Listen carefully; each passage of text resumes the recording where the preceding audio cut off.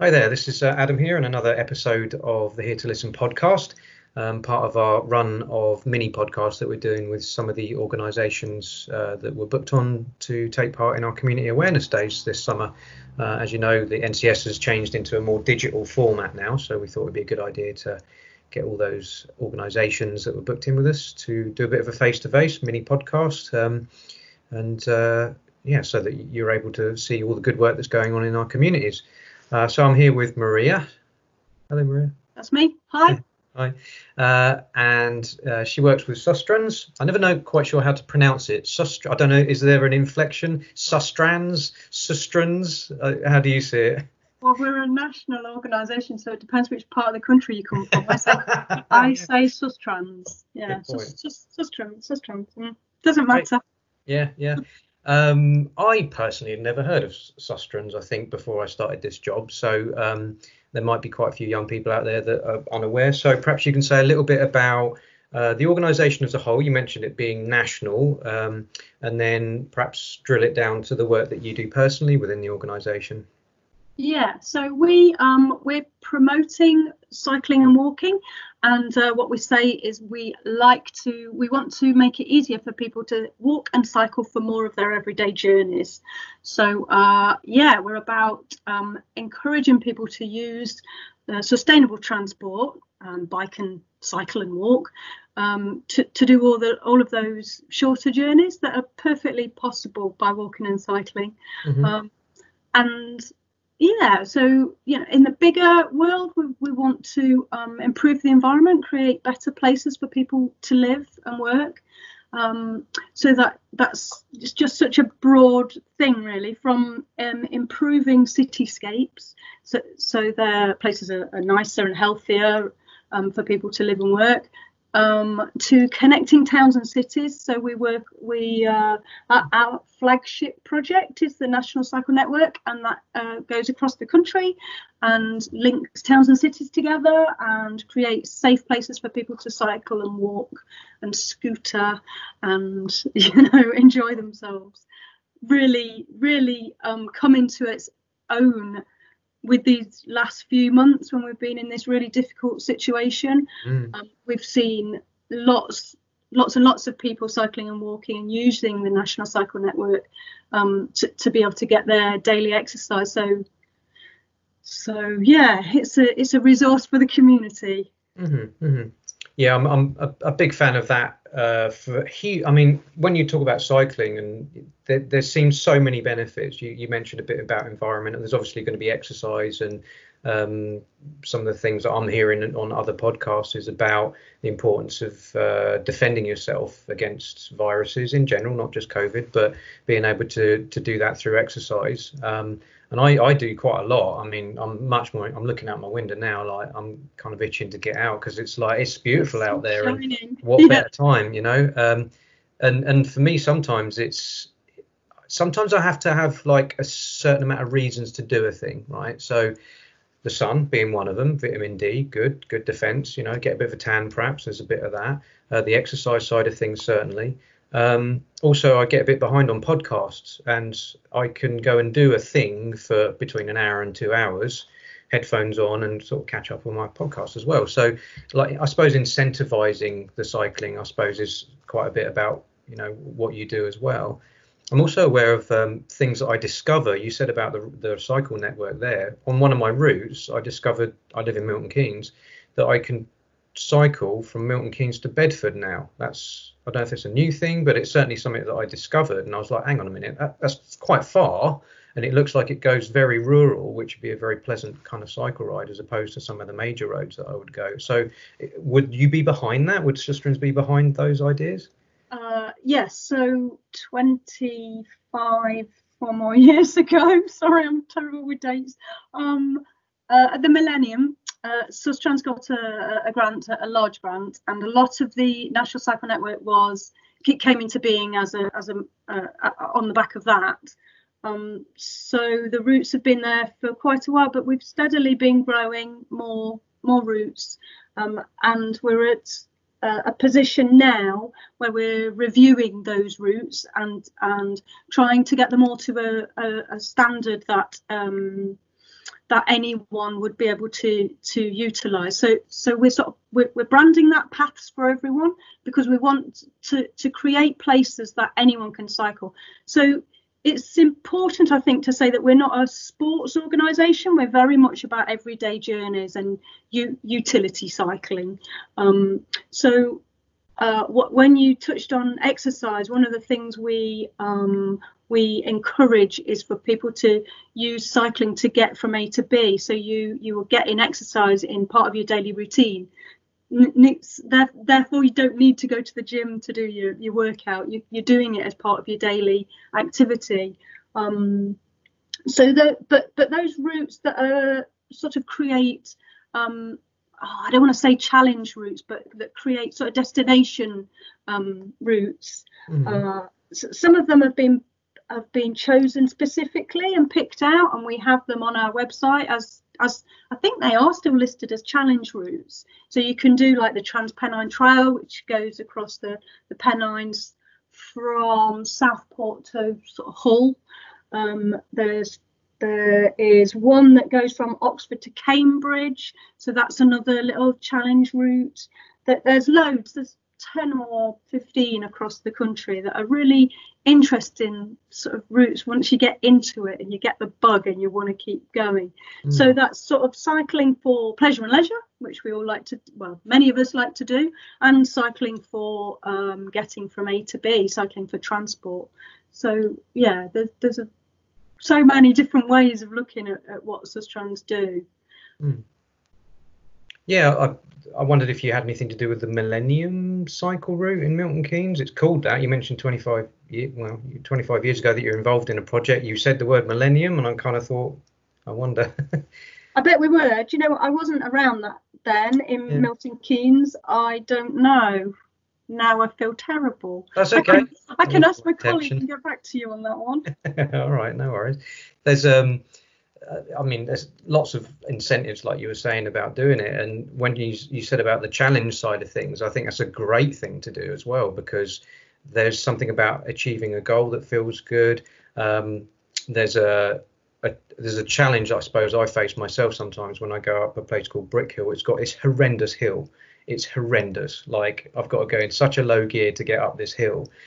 And because my cycling kind of trails off over the winter time, my lowest amount of fitness is at the beginning of the summer, and it's like that, oh god, I've got to like build up to that, because I know I can get up it, but the first sort of bunch of times that I go up it are really difficult. But the reward once I get up the top is a golf club with like canopied trees, and obviously most of the time if you go up you've got to come down, and the coming down's really nice. There's a very, very nice incline, you know, wind in my hair, canopied trees, very nice, very quiet, can coast quite a bit after I get down there. So I think like part of maybe what you do is about reframing it sometimes, and the incentives that you might offer about the routes and the suggestions. And when you talked about the website routes being on, is there like almost like a write-up of like, you know, this is a difficult one, or this has a lovely reward at the top, or, you know, do you go into any detail around that?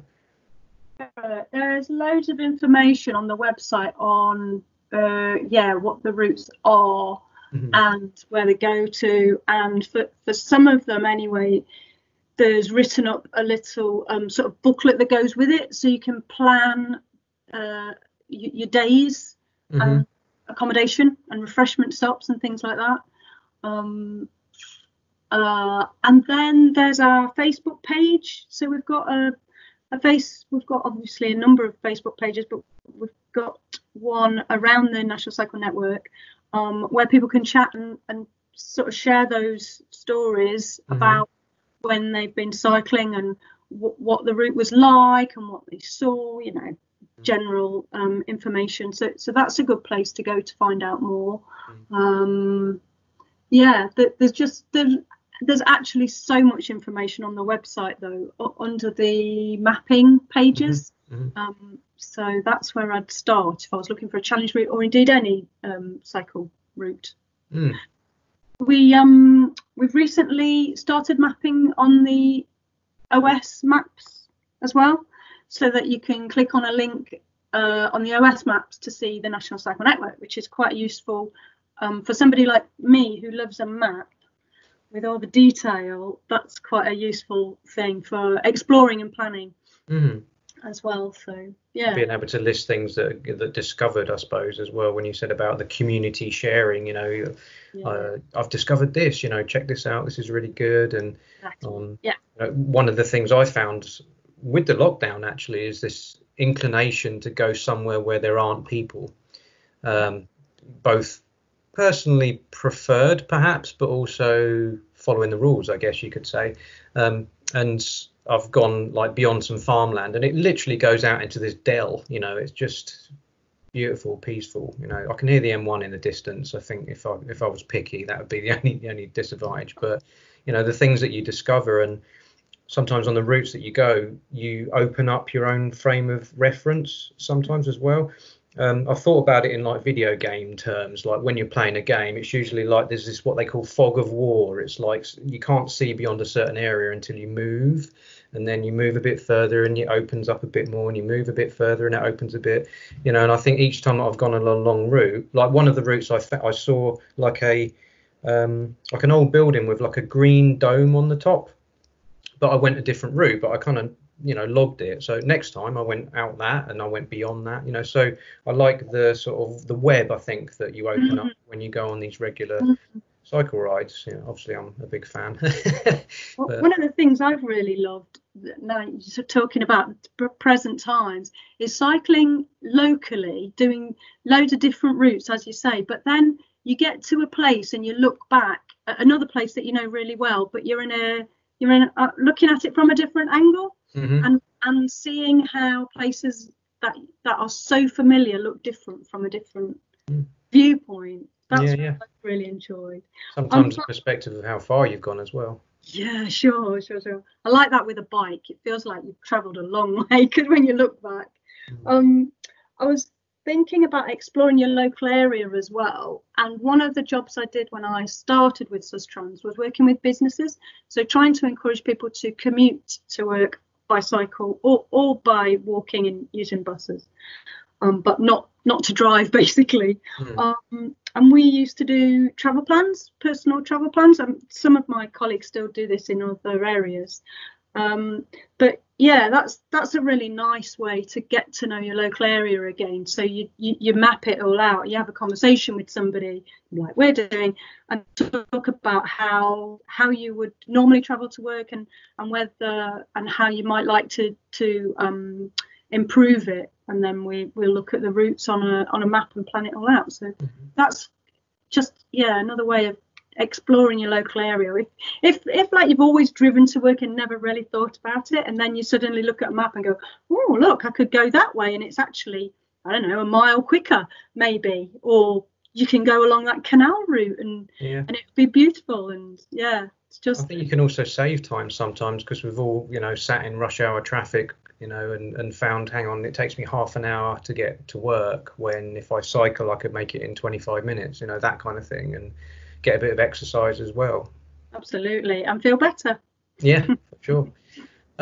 With how we're going forward with the NCS, the young people that are going to be taking part in the programme, obviously a bit different to how we've delivered it in previous years, but much more of a digital focus. And what we're inviting young people to do on the programme is to view the videos that we're doing. If there was a group of young people that were interested in working with Sustrans, how do you feel they can, do stuff around their social action project? Or is there any volunteering opportunities? Is there any projects coming up that you might want to involve them in? Is there research stuff? What you got going on for them?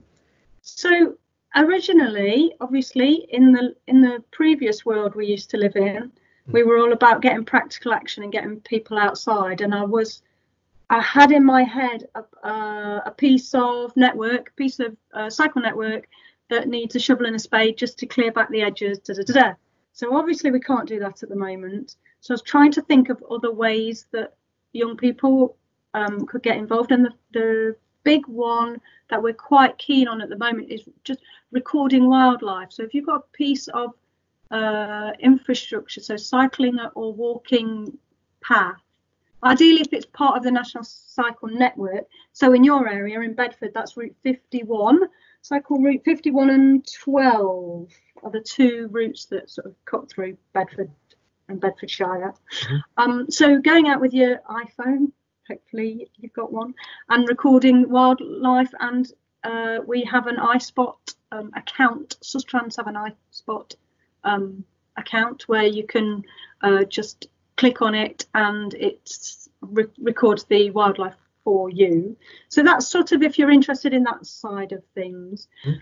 But then the other thing that we're all about, and we would really want young people to get involved in, is just promoting cycling and walking generally. So I don't know whether they would like to do a small film, a bit of filming, maybe something like this, maybe a chat with a friend about how they travel and how they either enjoy walking and cycling or what they would like to do. Maybe they could talk about a challenge that they'd like to do, maybe for a day or a weekend in the future. Mm-hmm. Yeah, so there's a few things, and we've got Facebook, we've got Twitter accounts, Sustrans have got an Insta account, but I'm not aware of that, so I'd have to let you know the details in another day. Mm-hmm. Would another idea for a project be almost like a review, that somebody goes on like a route and reviews it and kind of picks out like landmarks of interest, all that sort of stuff? That would be fantastic. Yeah. Photo review or a filmed review, would be great. Anything like that. Nice. Just using the cycle network or using your bike, anything to encourage people to be more active, and to hopefully that then rolls into wanting to cycle for the utilitarian aspects, going shopping and going to see friends. Mm-hmm. Would you have any advice if people didn't have a bike? Because I see these sort of Santander bikes. I've seen like community sort of funding type bike stuff. Is there any of that going on or available for Milton Keynes? Yeah, Milton Keynes, they've got a big scheme, haven't they, with the hire bikes? Yeah. Don't know if there's anything in Bedford at the moment, but there are hire bikes all over the place. Bike places all over the place. Yeah, absolutely. Borrow one. Or get second-hand bikes. I mean, the interestingly, so we've got a piece on the website about key workers, trying to provide bikes for key workers, and there's lots of that going on across the country. And interestingly, I don't know if you've noticed, but there is now a shortage of bicycles generally, and prices of second-hand bikes on eBay have gone up, and there's a few things. I know the market has spoken. Really, it's hard to believe, but really, I've worked with a couple of people who provide recycled bicycles, so rely on donations from people and various avenues for these bikes, and it's a challenge to get second-hand bikes now. Yeah, but it's just a bottleneck, isn't it? It'll all even out in time. Mm-hmm. So if you haven't got a bike, you can scoot, you can skateboard, you can roller skate, you can walk. I suppose you don't have to have a bike to use the cycleways. No, absolutely not. I know it's a bit of I don't want to say it's a misnomer, but it's, they're multi-user paths with a lot of them. Well, some of them allow horses, but all of them are cycling and walking, which includes scooting and anything else on wheels, really, as long as you're sensible. Yeah. I thought of just a couple more project ideas. What if, because a lot of the NCS is about doing good in the community, and I don't know if there's such a thing as almost like a package. You go on a route and you leave something nice for someone. It could be, I don't know, a jar of honey or just something like that. It's the pay it forward kind of scheme. I'm reminded of something called geocaching. I know it's not the same thing, but that the geocaching system seems to be about like, go to this map reference or whatever, and you'll find underneath this brick, and dig a hole a little bit, and you'll find a little box with a such and such in it, and here it is. And I wondered if that could be something. Yeah. Definitely. I mean, get in on the geocaching. They're everywhere now, aren't they? So I don't do it, but I've got a colleague who does it, and I know that there are geocachers pretty much everywhere. Yeah, I would love to speak to one actually. The only reason I know is I play modern board games, and there's a card called geocaching. I asked a friend of mine what it was. He's younger than I am. I don't know if it's a young person's game, but he seemed to know what it is. And I was like, oh wow, I've never really heard of that before. And apparently you find the thing and then you stick something else in there for somebody else to find. And that sounds like a really kind of good movement to be doing good for. It could be just a message of encouragement, or I don't know. Yeah, so perhaps that might be it. The other thing that I've seen a lot with families is the pebbles, where they paint a pebble and just leave it somewhere. Yeah. It's just a nice thing to do, isn't it? And then another child might find the pebble. Yeah. I think also a real excuse to leave the house as well, just to, like, we're allowed to go exercising. I'm going to go on something that will have a sort of objective, let's say, something to achieve during the time. If the young people are interested, then you've already sent me an email essentially saying that you are the person to contact if they want any advice or any pointers. Or I was also thinking that as a fund bid writer myself, I think of some of the things in the funding applications that talk about proving something's happened, that kind of aspect. And I wonder about, with young people using the routes, getting back to you about, that's why I thought of the review thing. Okay. It acts as like evidence of use, if you like, so sure. It sounds like maybe that would be useful as well on top of everything else. Yeah, definitely. So my role is working with volunteers across the east of England and the Midlands. So our volunteers do exactly that. They ride the routes for us. They check the signage. They let us know if there's any issues on the road in terms of health and safety, or signs, or litter, or any number of things. So if any young people want to do that, that's absolutely fine. It'd be great to have that information. We always say the volunteers are our eyes and ears on the ground, because as a lot of organisations, we have not got as many staff as we'd like, and certainly not as many as we had 5 or 10 years ago. So having a volunteer force out there is invaluable to us on a number of levels, just to let us know what's happening on the ground. Okay. Yeah. Again, that sounds like a great idea for the groups out there. So yeah, it sounds like I've counted like 5 or 6 different projects potentially there. So yeah, if anyone's interested, they'll be in contact over the summer. I think that's about it from my side of things as well. I think we'll wrap up now. The contact details and all the stuff I'll leave in the YouTube comments themselves, so that people can make contact with you and check out the websites and Facebook and so on. And yeah, I hope to meet you in person at some stage in the future. I mean, I'd like to think next year, the community awareness days as we initially planned them will be up and running with all the stalls and more actual interaction. But yeah, I'd like to think next year, definitely that would be something that we can do, and I'll see you at. Hope so. Yeah. All right, thank you very much. Thank you. I'll see you in the future. Yeah, bye. Bye.